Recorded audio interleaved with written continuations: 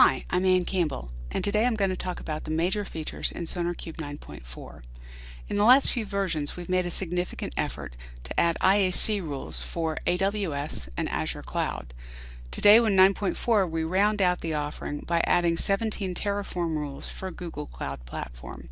Most of these rules are security hotspots, and as a reminder, a security hotspot is a place in code where there might be a vulnerability, there might not. Human review is required to determine. So here is an example of a GCP security hotspot where we're creating a custom role, and a human reviewer needs to come and look and see if there is a vulnerability here or if it's just fine. Now, sometimes with security hotspots, it takes a little bit more context than just the location in code to understand whether or not there's a problem. So in 9.4, we've reworked the security hotspots interface to make room to provide secondary locations. So here we see the new 9.4 security hotspots interface. We're raising the hotspot on line 3, where we say make sure it's safe to give all members full access in the creation of this role. But you may not know enough from just line 3 to know whether or not there's a problem here. So we've added secondary locations, and in this case the secondary location shows where that policy, where that role is being used. So with this additional data, you should be better able to make the determination whether or not there's a problem there. In addition, we've realized that with these infrastructure-related hotspots, it's not always possible to make the change immediately. Sometimes what you need to do is review it, say, yes, there's a problem, I'm going to come back to this, and then move on to review the rest of your hotspots and get your code to a releasable state. So to do that, we've added this acknowledged feature. This status allows you to say, yes, there's a problem here, I'm going to fix it, but I'm not going to do it right now. And that gets it out of your review queue so that you can move on with your deployment. Moving on to Java, we've added some additional rules for XML. So not all XML processing vulnerabilities are about XXE. For instance, if you didn't already know that the Java XML Digital Signature API doesn't use strong signature validation by default, then you could look at this code all day long and never realize there was a problem here. So for that, we've added 4 new XML processing rules to help you find these maybe less obvious XML processing vulnerabilities. Along similar lines, in commercial editions, we've added additional taint analysis vulnerabilities for some of the less prominent types of vulnerability with user-provided code. So this particular vulnerability that I'm showing you is about reflection, and it's reflection with user-provided data. So as a review, what taint analysis does is start from where you get data from the user. Anytime you get data from the user, you have to assume that it can't be trusted. Maybe it can, maybe it can't, but you need to assume that you shouldn't trust it. And it's going to follow that user-provided data through the control flow from method to method, from file to file, to where that user-provided data is used in unsafe ways. So the other neat thing about this particular vulnerability is that there are multiple paths through the code that can get you to this same unsafe usage. And we can see those here in the left pane. So this first one that we started with has 21 steps to get to the problematic usage. This one's a little bit shorter, but again, it goes from method to method and file to file to help you trace where the untrusted user input comes in and where it's used in an unsafe manner. Moving on from that, there's another feature that we've added to taint analysis.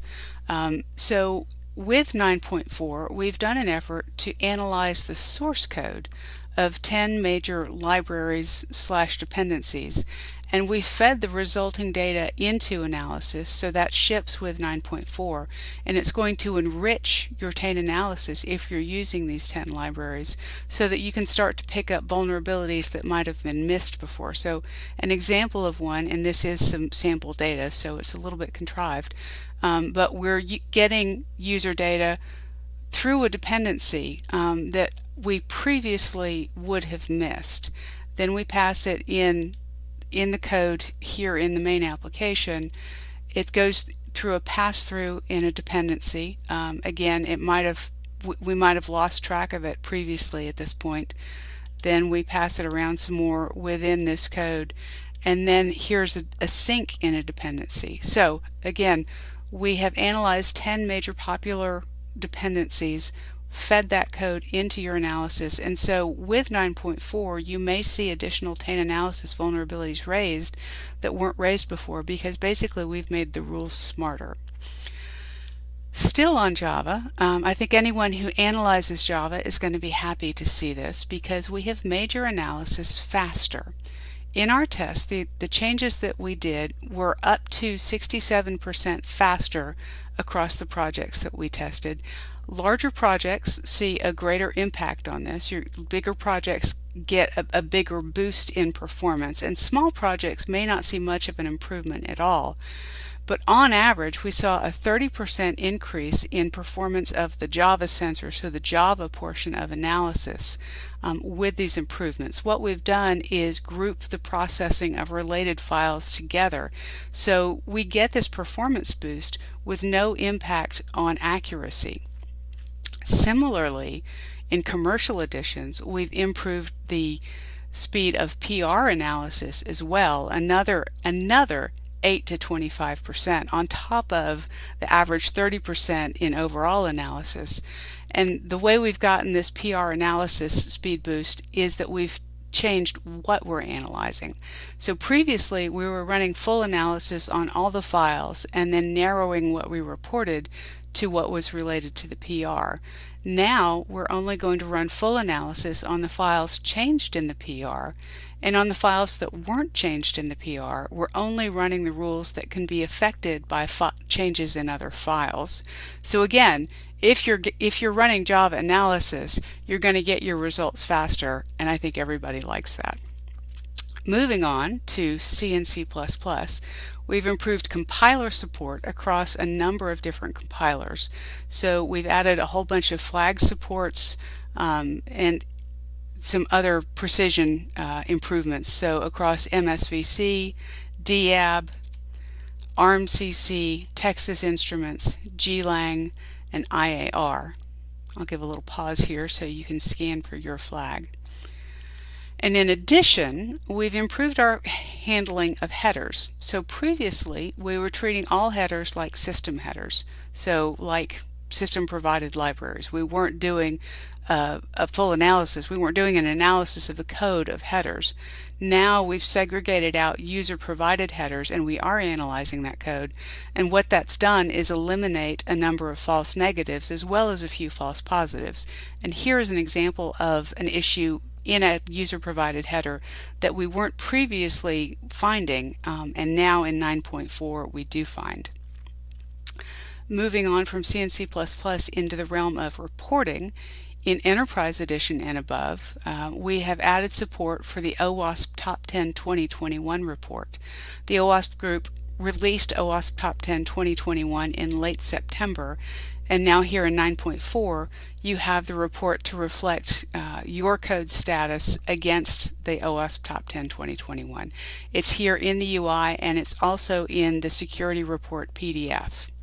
And speaking of PDFs, we have also updated the portfolio PDF to show new code. So previously we had been showing developers new code.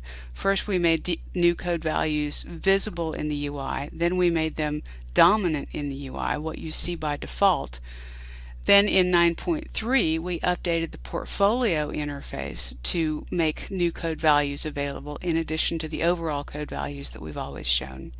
And now in 9.4 we've finished the job by bringing new code values to the portfolio PDF. So you see that here on the main overview page with the new code values here on the left, and at the domain level we have new code values in addition to the overall code values. And that's what I wanted to show you today. Thanks for watching. I'll see you next time.